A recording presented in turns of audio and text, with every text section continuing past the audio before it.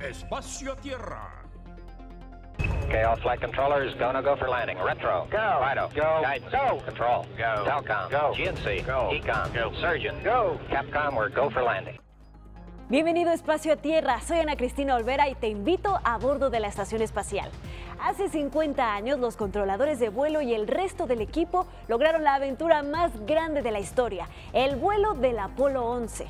El 20 de julio de 1969, dos hombres provenientes de la Tierra caminaron en la superficie de la Luna por primera vez. 5 décadas después, dos astronautas de NASA están continuando el legado mientras viven y trabajan en órbita alrededor de la Tierra.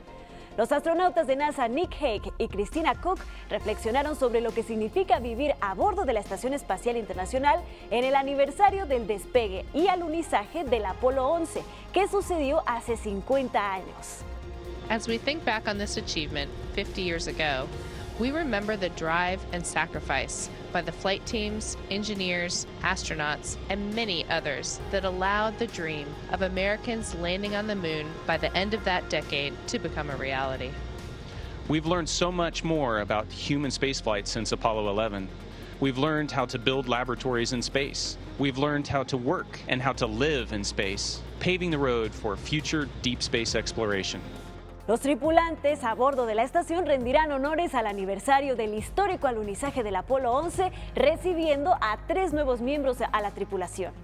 Las últimas preparaciones se llevaron a cabo durante la tercera semana de julio del 2019 en el cosmódromo de Baikonur, en Kazajistán, mientras la tripulación multinacional de la expedición 6061 se prepara para su lanzamiento a la estación el sábado 20 de julio del 2019.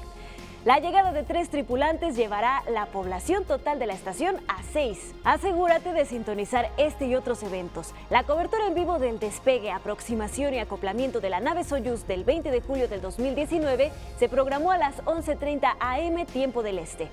Y también en NASA TV a las 7 p.m. tiempo del este del 21 de julio del 2019 para la cobertura del lanzamiento de SpaceX 18 a la estación.